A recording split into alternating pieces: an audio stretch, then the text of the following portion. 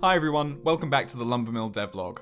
I've worked on quite a range of areas in the game since last time, from simulating the forest lifecycle and animating pixel art trees, to programming one of the most highly requested machines. For those new here, Lumbermill is a factory builder and management game I'm building solo in Unity 2D. After adding steam power and letters in the last episode of the devlog, this time around I shifted my focus to calculating market values for items in the game. In Lumbermill, items can have a range of properties, each affecting the item's value. The solution to that was to add a value modifier to each of the possible properties. Modifiers can add or subtract a specific amount, including multiples, or set an item's base log value. For example, here a raw spruce log with no extra properties will have a value of 100 amber. Any other properties the item has will add or subtract from that base value. In order to check that would all work, I also added a line of text to the UI for inspecting items on conveyor belts. Thankfully, this was all fairly straightforward to implement, and I got that working without any major issues. Hovering over items with the ID tool enabled will show the market value for that item. This value affects trade deals and the amount of amber you get when putting items through the amber press machine. Next up was the forest lifecycle. Up until now, trees would grow but never die off, and new saplings would never germinate. Both of these are vital to ensuring the game remains balanced, so I started by basing tree death on the same code that controls tree aging. When a tree has lived in the final ancient growth stage for a certain period of time, it will die off. To test that, I used a speed of 50, which was pretty high just to check everything worked. Here the red trees are dead. With that working, I set dead trees to despawn. That also worked, and you can see that the forest disappears over the course of a few runs of the algorithm. With ancient trees dying off, I also needed to make sure tree saplings would spawn. Rules for this are essentially a cellular automaton, with potential sites for saplings being empty and having 2 or more adult neighbours. This just makes sure that saplings emerge on the fringes of the forest rather than in wide open space. At first, I got suitable locations to output as text to the console just to check everything was working, before actually planting the trees in the forest.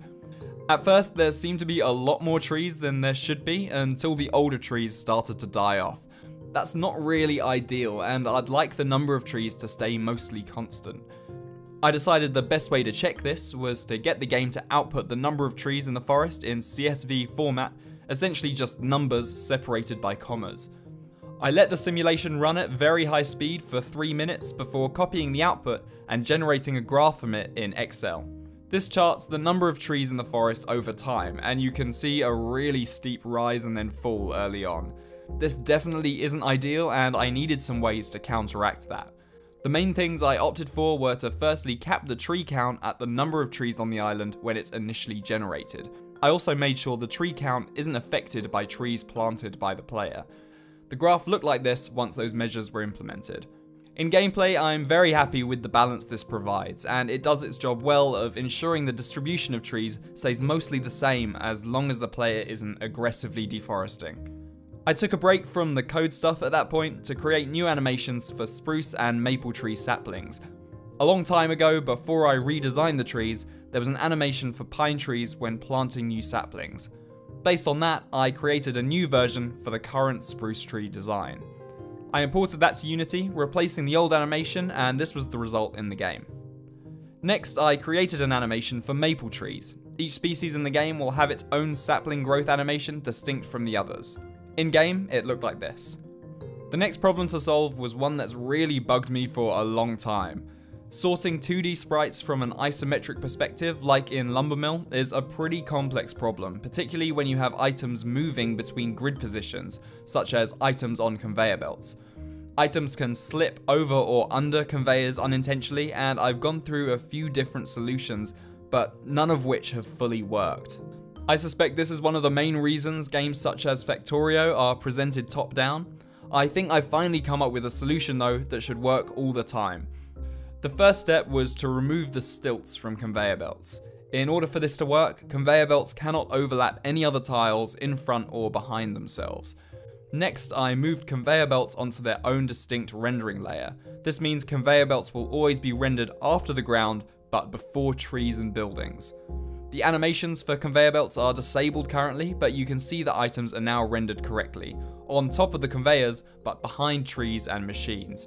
It's a seemingly simple solution, but it's one that's taken a long time to get the specifics right.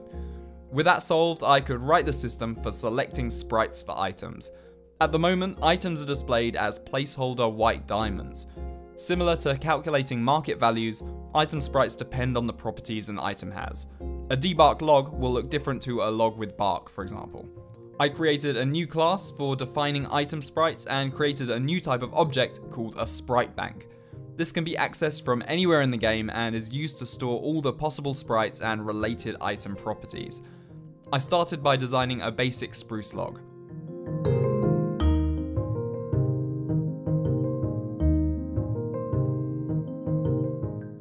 When I put that in the game, the sprite selection system worked, but the logs were comically large.